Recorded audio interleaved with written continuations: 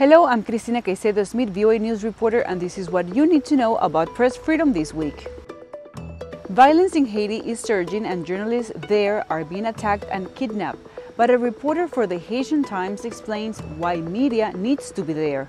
You have to tell the stories. If you don't tell the stories, it's gonna keep getting worse. If you're not telling the stories, who's gonna help?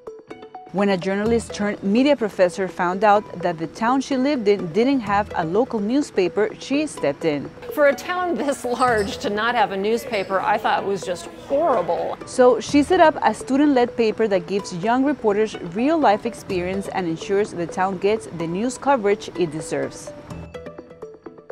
For years, Nigerian journalist Philip Obaji has investigated the actions of the Russian Wagner Group in the Central African Republic. And I wanted to really know exactly what this group was doing in that country. With journalists fearful of covering sensitive issues and sources scared to go on record, the Nigerian reporter is taking a fellowship to support his investigative work on the Russian mercenary group in Africa. A Cambodia democracy news website, Voice of Democracy, is set to relaunch in the US several months after authorities revoked its license. From outside the country, its director told VOA he decided to continue because Cambodia needs access to accurate information and independent journalism.